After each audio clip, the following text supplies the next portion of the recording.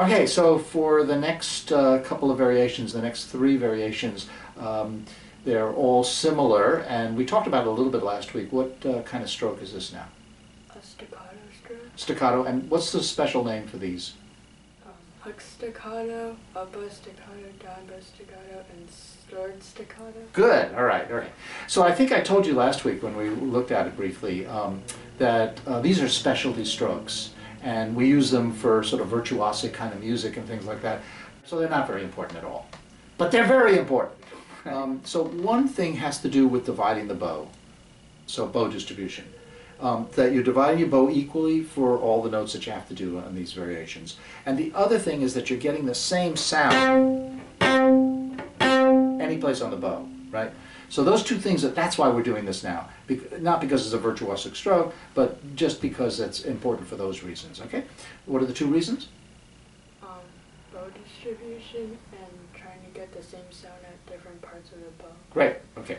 So what's your tempo on these? They should all be the same tempo, these three. What tempo do you have? 48. 48, okay. Okay.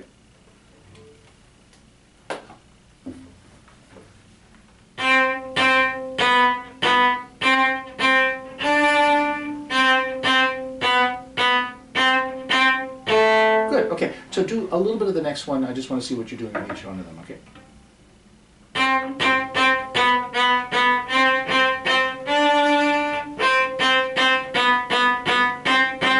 Good, and the last one?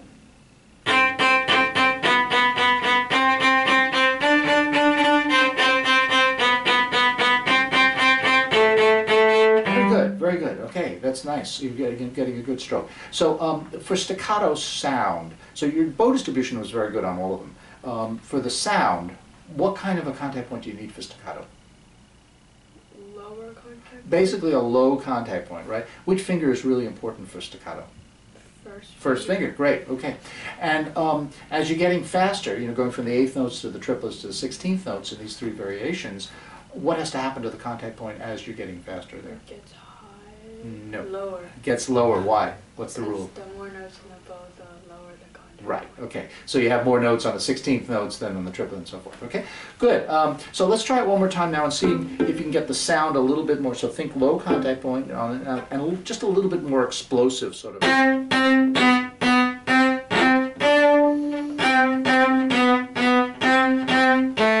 So on this one, you notice that the eighth note has an eighth note rest at the end, right? So.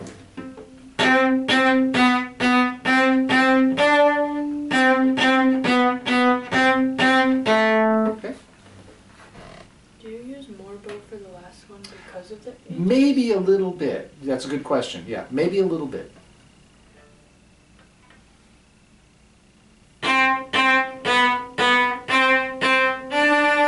That's too long, because that's almost a quarter note now. Okay, it's actually not really longer. It just has a little bit more ring to it at the end, because you still really want the rest there. Does the last note have a dot on it?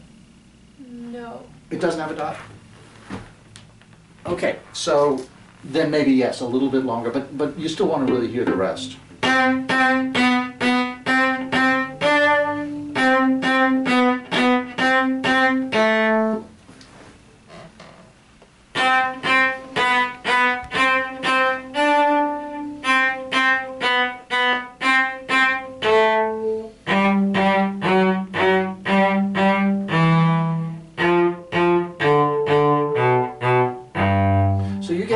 At the frog because you're lifting your bow a little bit. Can you find that same thing when that last note?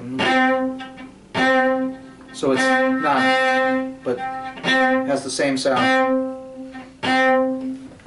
Just that the two? Just play it again, but just try to find that sound, okay?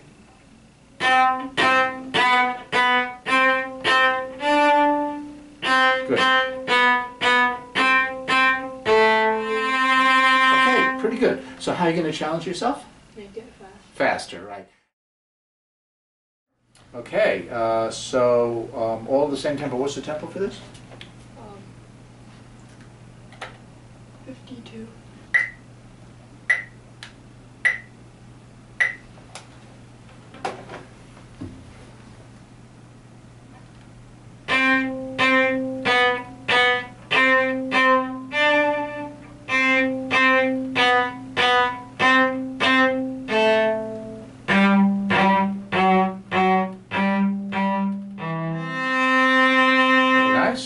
one. What kind of contact point on the next one?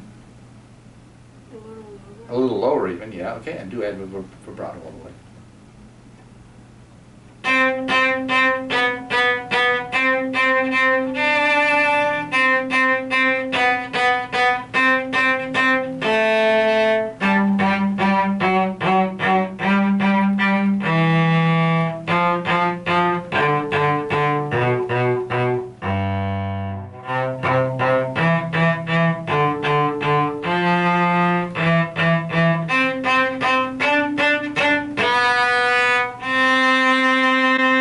Great, and the last one?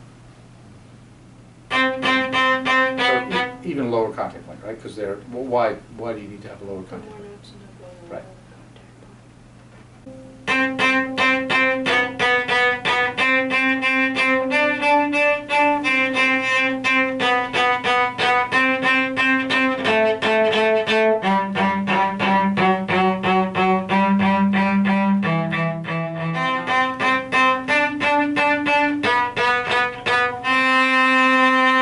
Great, if you're running out of bow, what do you have to do to slow your bow down? Lower contact. Lower contact, just lower the contact point, and then it'll slow your bow down. You may have to add weight, but you have to, it'll slow your bow down automatically. Great.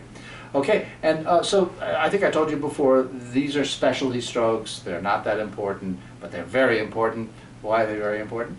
Because of bow distribution, and you're trying to get the same sound in like different parts of the bow. Great. Okay, good. Yeah, so that you have the bow divided in the good way, and that you're getting the same kind of sound any place on the bow, that you have the ability of doing that. Great.